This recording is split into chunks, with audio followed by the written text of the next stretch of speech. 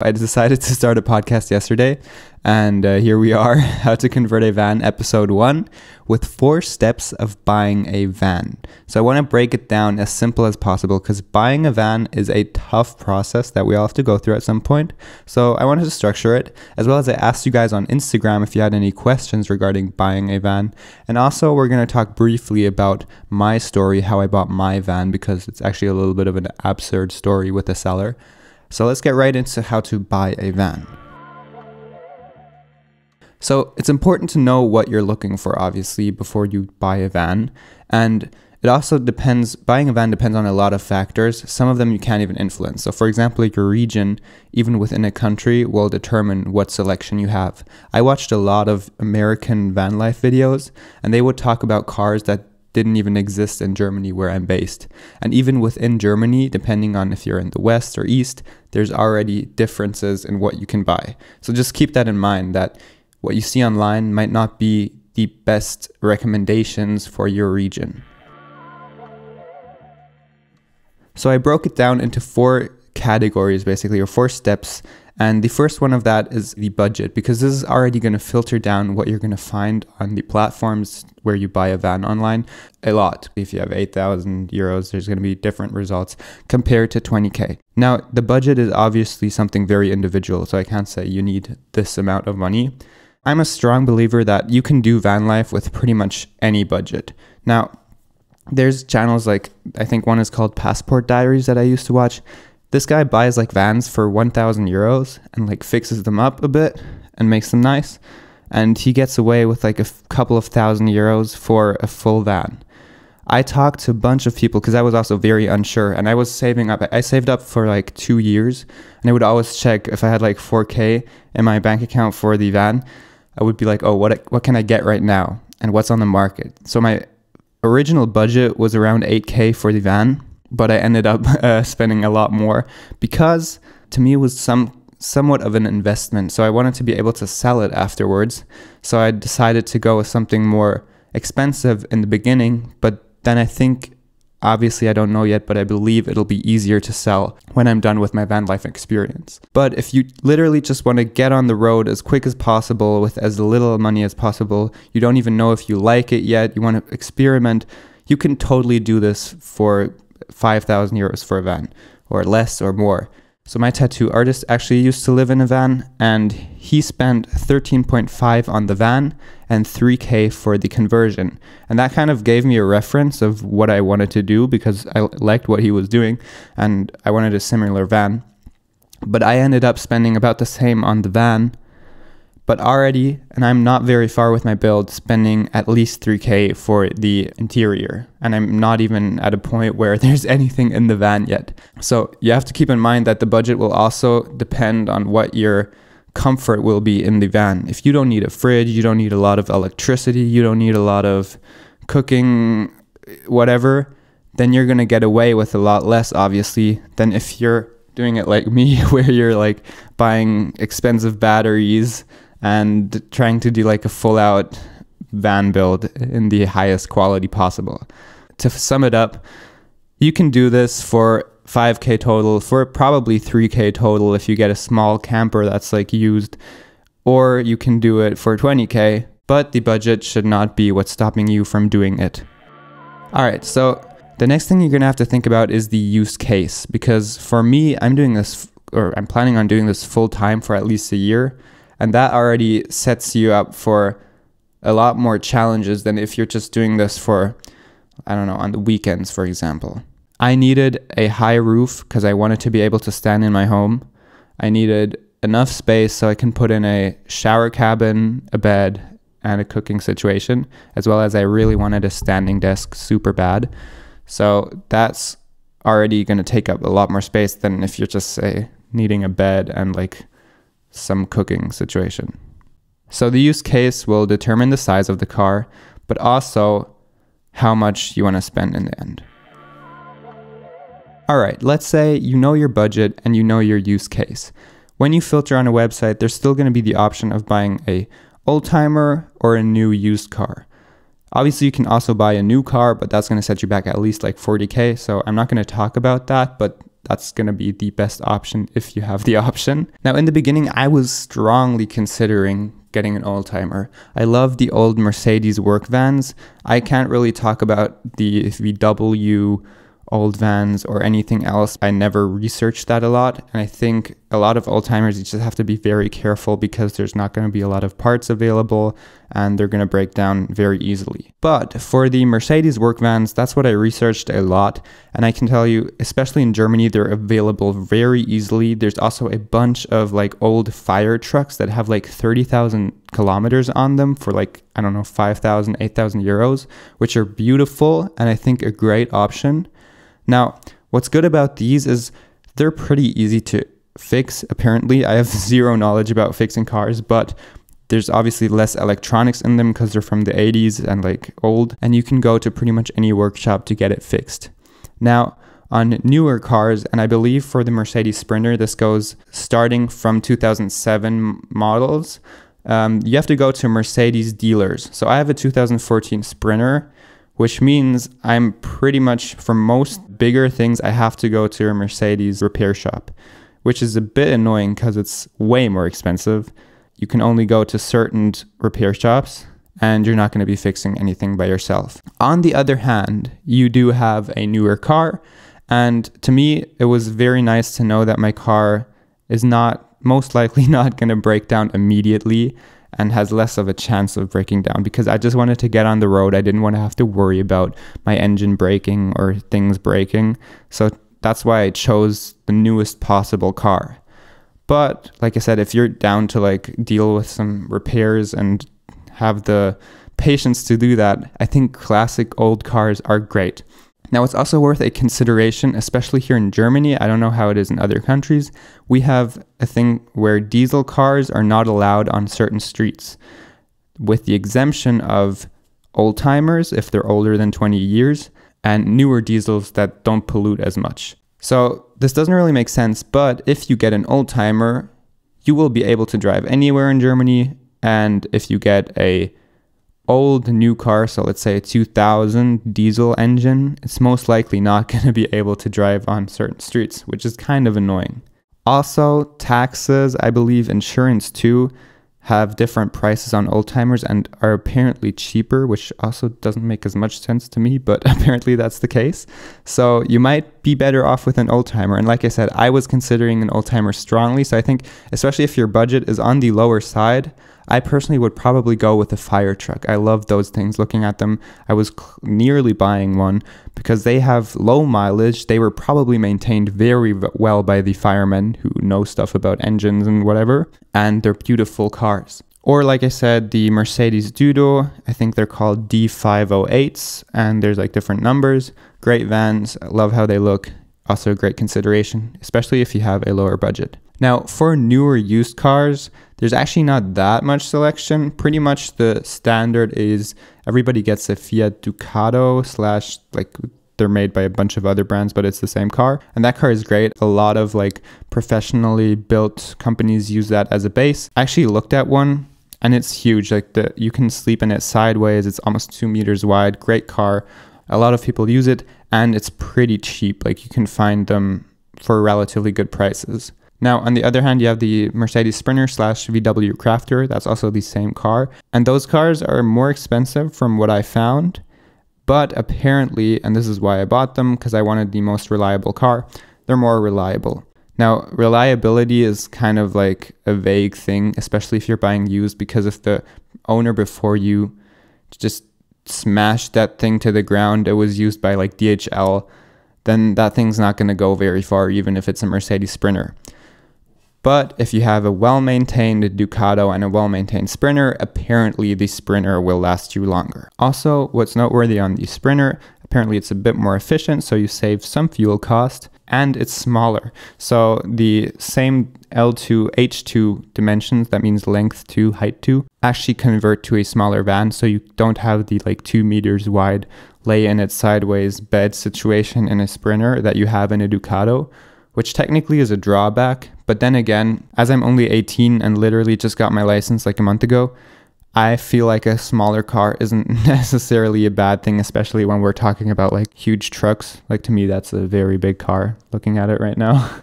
Also, side note, for sprinters and crafters, it's a bit harder to find matching parts to build your van because for some reason everybody uses the Ducato. So for example, when I had to buy my roof rack, it was a bit harder to find the sprinter version than the Ducato, which means in the end, if you have less selection, it might be a bit more expensive again. So keep that in mind. If you're trying to do this completely low budget, you should probably stay away from the VW Crafter or sprinters. Last but definitely not least, actually this might be the most important part. This was what determined whether or not I buy a van, is the seller. The seller is so important to me. I didn't find anyone online who talked about the seller a lot, but I think the seller should definitely be a give or take for buying a van. I actually contacted a bunch of people before I bought the van I have now, and I solely based on the seller did not buy the van. What do I mean by seller? So first of all, who is selling the car? Is it a private person or like a company that sells vans for a profit? I personally did not like the fact that it was a big company selling the car, because then I knew that they bought it from somebody cheaper and are reselling it for a profit, which means you're not getting a good deal. There's no way. That's why to me, every car dealership was pretty much out of the picture unless it was actually a good deal. But then I still had trust issues because these car dealerships know stuff about cars, so they probably have the ability to make a car look a lot better than it actually is by cleaning it and getting things ready just to look nice. So if you ask me, I stay away from car dealerships, but I'm also not very experienced in buying a car. Maybe they're a lot better than I think. The next red flag for me was when the seller was very bad at, to me, English or German, whatever you understand. Here in Germany, we often have people from East Europe come to Germany to work in construction, which means a lot of vans that were in construction are sold by people that speak, for example, Polish, and it's very hard to communicate with them in German, which to me was a no-go because I could not ask questions about the car and get a reliable answer. I wanted to communicate with my seller openly and be able to understand him in a very trustworthy way. Now, next up is what the seller did with the van beforehand. I've already touched on this. If you buy a van from DHL or any postal service, it's probably going to be completely screwed up. If you buy a van from a construction company that used it on a construction site, it's going to be totaled. If you buy a van with 200,000 kilometers that was used for non-long distance trips, it's probably also pretty much totaled. I quickly want to talk about the kilometers and mile situation because I think that's also often overlooked. In general, yes, you can say lower mileage is always better, but I think what does that actually mean? Especially because these are work vans, which means they're meant to be used. Like I said, I know nothing about repairing cars, but I did a bunch of research, asked around a lot, and I came to this following conclusion. Do not buy a car that was used for non-long distance trips. So that is cars where you start the engine, go 10 kilometers, stop it, every day on a repetitive basis. Buying a car with over 200 kilometers is fine considering it was serviced properly and mostly used for long distance trips. Buying a car with 200,000 miles will mean when you're trying to sell your van, it will have 250,000 miles, which means it's going to be harder to sell and worth less. So these are the 4 steps to buying a van. It really comes down to narrowing down what you're looking for and then just hitting up every one you find until you feel like it's the right one. I think once you find the one that's the right one, you really do feel it, because I contacted so many people where I was kind of unsure and then I didn't follow through. And when I got the van that I have now, I was 100% committed. And when I saw it, I was yep, this is the one. We will now talk about the questions you have asked Lance Max. All right, audience questions. I asked on Instagram. You can go follow me there at Lance_Maximum. I will probably do this regularly now that I'm starting a podcast. So if you have any questions about converting a van, you can either just send me a DM or when I have it in my story, ask me a question. This episode, we have two questions, one from Masha and one from Manuel, but I want to answer them in one because both were about costs, specifically running costs, insurances, taxes, and registrations. Now, these are actually great questions that I also had in the beginning. Just a quick disclaimer, I've not actually registered my car, so technically I don't know exactly what the prices will be, but I've already gotten quotes for everything for this, so I feel like I can talk about it. Now, Masha's question was directed more towards, in general, how much money do you need? And like I said, this is very individual, and I believe you can do it if you want to with pretty much any budget. But I want to give you an example that's like a low budget version that I think could work. So let's say you want to do van life full-time for a year and have at least half a year where you can live kind of freely without having to worry about money too much. For the van, I would personally go for an old fire truck. You can find those currently at least for around 5 to 8K. So you would get something that has like 35,000 kilometers and is a nice Oldtimer, hopefully runs well, and is relatively spacious. For the interior, you should have at least 3K. Now I'm basing this price off of my tattoo artist because he did it for 3K and he lived in it full time, so it's definitely possible. I personally do not quite understand how people are doing this for 3K. It's definitely possible, but the things I need in my van, or I want maybe, is more of what I should say, just cost more. So I could not do it for 3K, but there's definitely people that are doing it for 3K. So currently we're at around 8 to 10K for the van plus conversion. Now it's obviously hard to tell you how much you need to live in a van, but I can give you an estimate. So I'm planning with 700 a month, and if you do it as low budget as possible, you could probably get away with 500 a month for living in a van, depending on how much you drive around, etc. So let's say, for example, you need 700, you could multiply that by the months you want to be independent. So I feel like another 5K would be a great starting point, so you don't have to worry too much about making money while you're living in a van and can have somewhat of a comfortable introduction to your van experience. All in all, that brings you to a total of around 13 to 15,000 euros, I would say, and I feel like that's a realistic way of seeing it. Now, if you need to be cheaper than that, you can obviously find ways to get around that, or maybe you have a job that will sustain you during your van experience, so you can shave off like 5K. So I hope that gives you kind of an idea what we're looking at. And like I said, if you really want to do van life, money should not be in the way. It might just take you some time to save up money, but I feel like it shouldn't be an excuse not to do it. I saved up for at least like 2 years to do this. Now, the second question is from Manuel, and he was asking about running costs, insurances, and taxes. And again, this is going to vary a lot by the car you have. Like I said, Oldtimers are a bit cheaper in these aspects, but I can tell you what I'm going to pay for my car approximately. So running costs, I can't really tell you because I've not been in it, and it's going to depend on what breaks and what doesn't. So I'm just going to skip that right now because I can't give you any valuable input. Now, insurances was a big deal to me because I really wanted to be able to drive this thing right now, but I decided to wait because here it gets complicated. My car on paper right now is a truck. In Germany, we call it LKW, which means the following: a full insurance covering everything. So even if the car gets totaled, they replace my car, will cost me 200 euros per month for this car. Now, keep in mind, I'm 18. I've never had a car on my name, and I'm a complete starter without any experience in driving a car. But in Germany, and this is a big deal, if you follow certain aspects of converting the car, so I think you have to have storage space, have to have a sleeping situation, have to have a built-in cooking situation, and a few other factors that you can look up, you can actually get your van, that's a work van, registered as a camper van. And that will make things a lot cheaper. So I asked, apparently I would, instead of paying 200 a month, pay 100 a month for full coverage. And I'm actually surprised because that's actually a very good deal. Also, quick side note, these prices are based in Munich, so it's probably a bit cheaper in other places in Germany.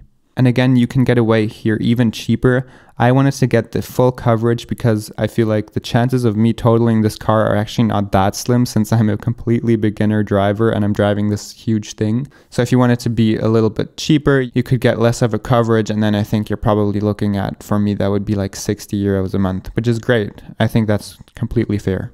Taxes also vary a lot on the car, obviously, but I'm looking at around 200 to 300 euros a year for that.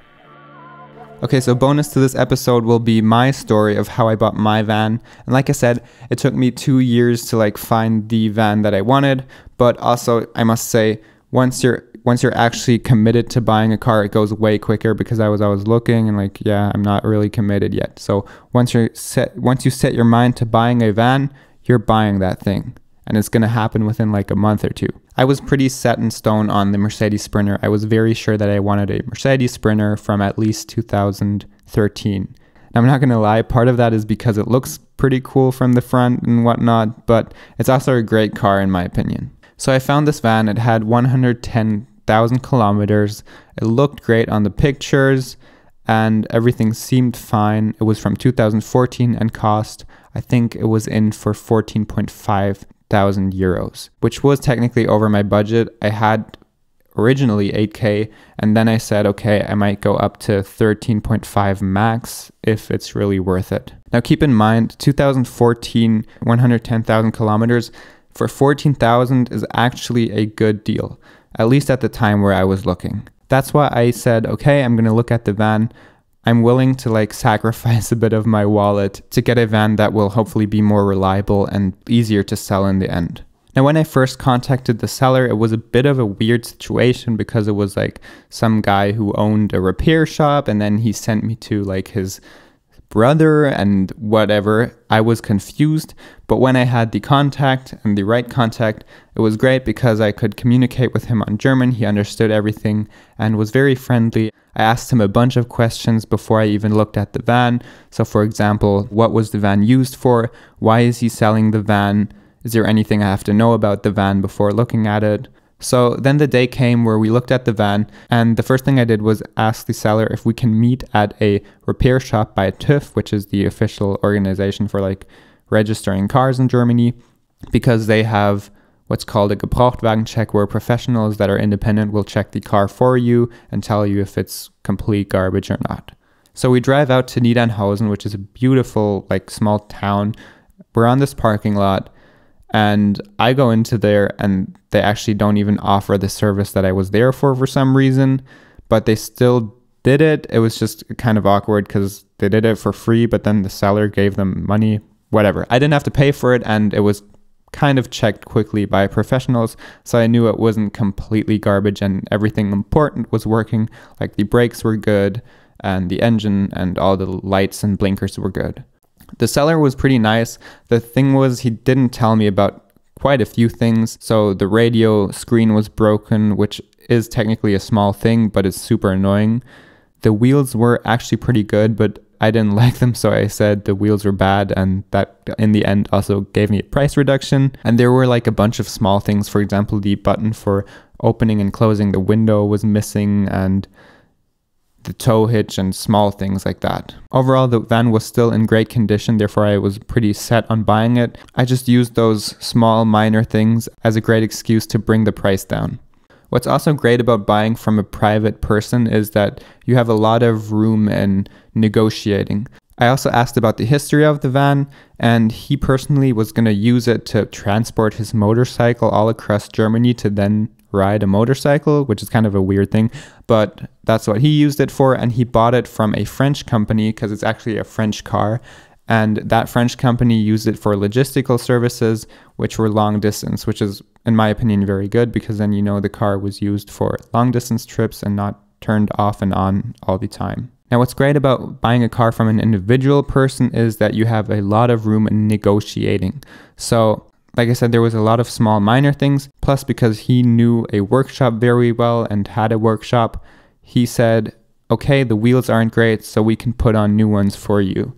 And that was awesome because I just had to pay for the wheels, and then they put them on the van for free, which was great. And the radio screen was broken, so he gave me a nice big screen radio, which in the end I sold for 200 euros just because I needed money instead of a working radio in my car.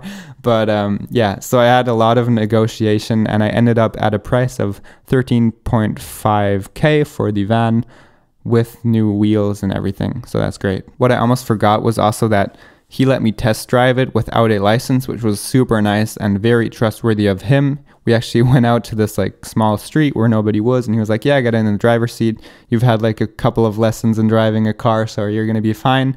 And he actually showed me how to drive the car, which was super nice.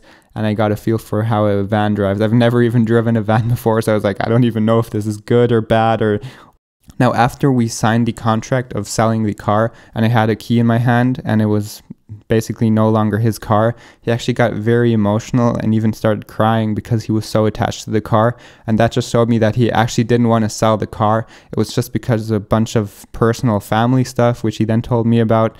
And that was, for one, a crazy experience because I was super happy because I just bought like this great van, and he was like crying and like super sad and emotional because it was so important to him. And that also showed me that the van was definitely not like, he was not just trying to sell it for a profit or whatever. So I feel like I made a good decision with that, buying the van. He was even nice enough to drive it out to my place because I didn't have a license and couldn't get it. So he had the right license plates and everything to drive it out. And he also offered me that when I get my license, he's going to come over and we're going to drive around and he's going to show me how the car works. Super nice guy. I love it. And actually buying a van is so weird because we had to do the transaction with like real money. And for anyone that knows me, I literally use my phone for paying everywhere. Like I never have real money on me.